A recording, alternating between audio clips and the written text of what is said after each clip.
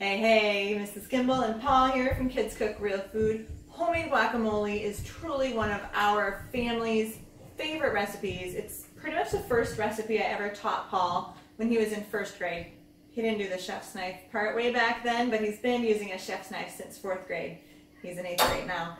And we love homemade guacamole, not because it's a great dip for chips, but mostly because it's a great dip for carrots and cucumbers and all our raw veggies. Because when you eat raw veggies, you want to have a healthy fat with them to help your body assimilate the vitamins and minerals. So Paul's using one whole avocado. You saw how he carefully cut it around, thwacked the pit, twist, got rid of it in the garbage.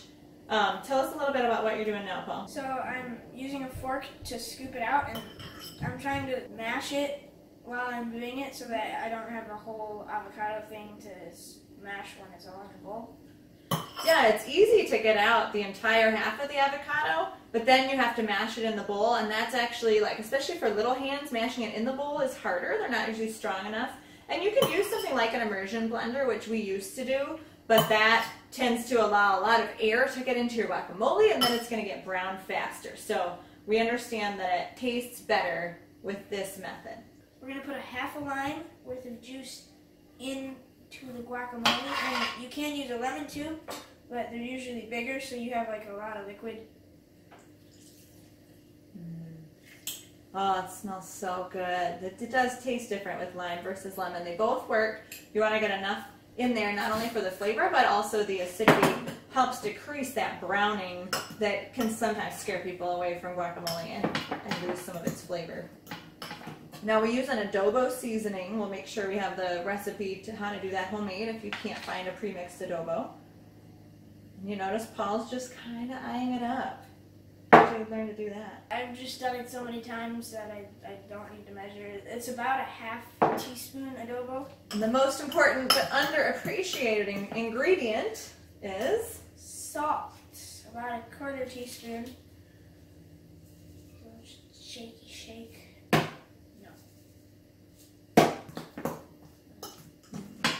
Don't undersalt your guac. Yeah, if you taste your guacamole and you think, oh, it's kind of dull, it's kind of flat, almost always try a little more salt first. Paul likes to use the little holes. I think he's afraid of getting too much. Now, if it's me, I use the big holes, and I go like this twice over the top for one avocado. That's it. Easy.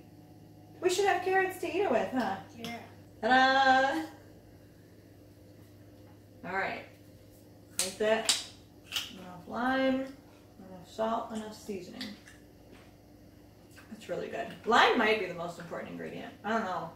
That's really good. We here at Kids Cook Real Food are always encouraging you to eat more vegetables and get in the kitchen as young as you can and as often as you can. We try to make it easy, and in Kids Cook Real Food we teach over 30 basic skills, including some of the things you saw here. Chef's knife skills, measuring, eyeing up spices, mixing things up, and making it taste good.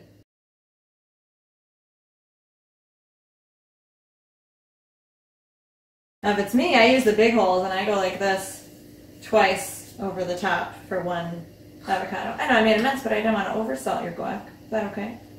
Yeah. Like, Mom, what? You're messing with my... Yeah, the lime's all salty. That's it. I know. We'll clean it up. We should have carrots to eat it with, huh? Yeah. The magic of editing. Hang on.